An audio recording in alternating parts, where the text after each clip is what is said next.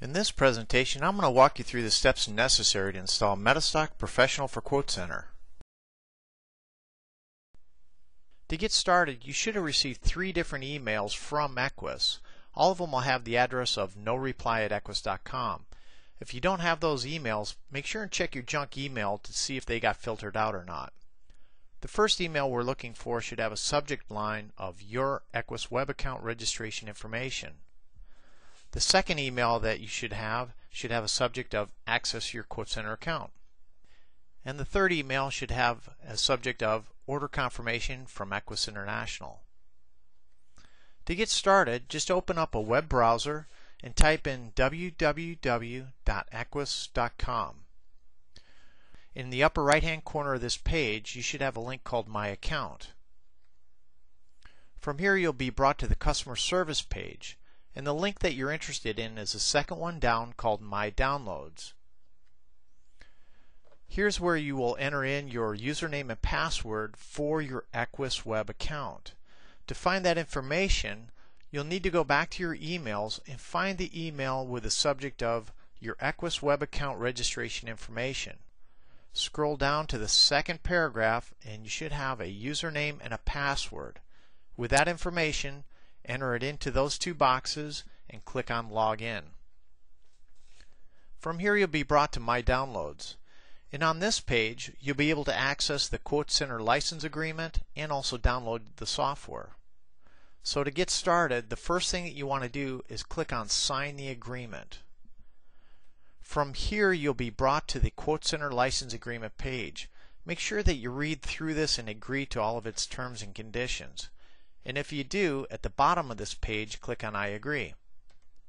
From here you'll be brought to the My Downloads page. And under My Downloads, you should have 3 different links on this page.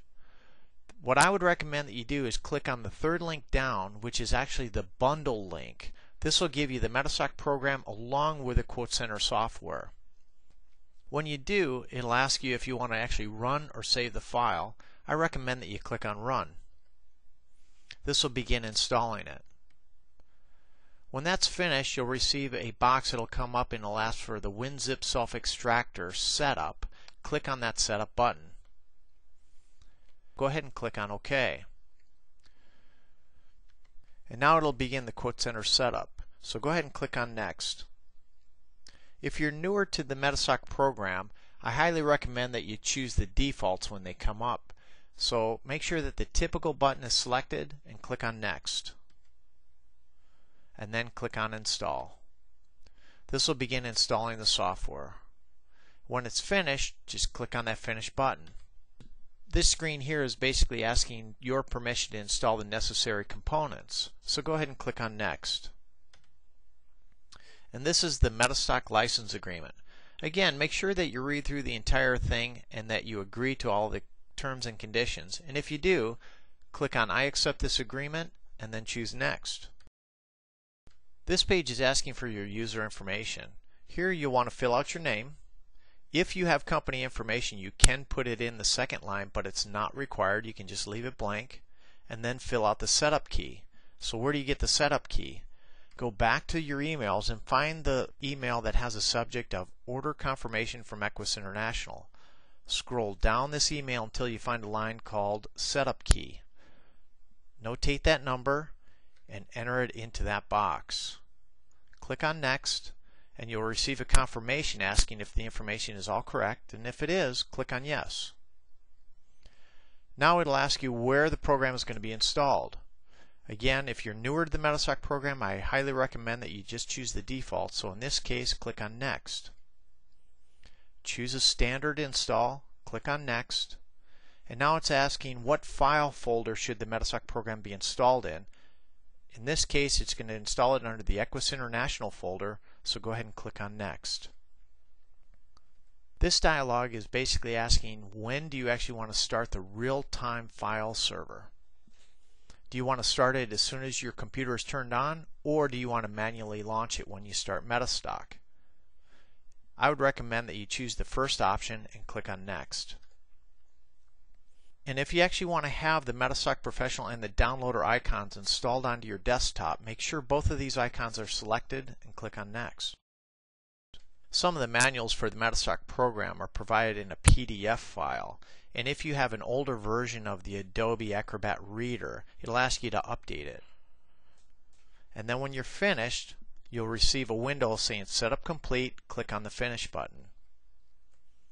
If everything was installed correctly, you should have your icons now loaded on your desktop. To start the MetaStock program for the first time, click on the MetaStock Professional icon.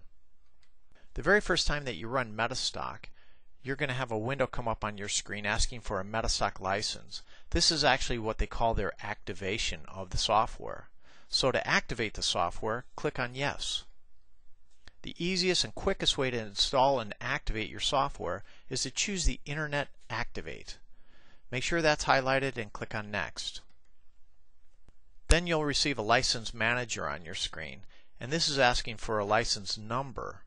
In most cases, you'll have your number already filled in for you here, but if you don't have it filled in, go back to your emails from Equus and find the email of Order Confirmation from Equus International. Scroll down this email until you find a line called License Number and notate that number right there.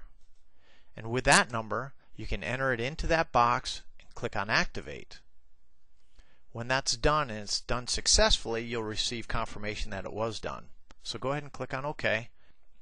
So every time you load or run the MetaStock program, it's going to ask you for your email and your password unless you have the Save as Auto Login selected. In this case, you'll want to enter in your email address and your password. To find out what your password is for the MetaStock program, go back to your emails from Equus and find Access Your QuoteCenter account, and in this email scroll down until you find the login and the password. Notate your password there, enter it into the password box, and click on Connect.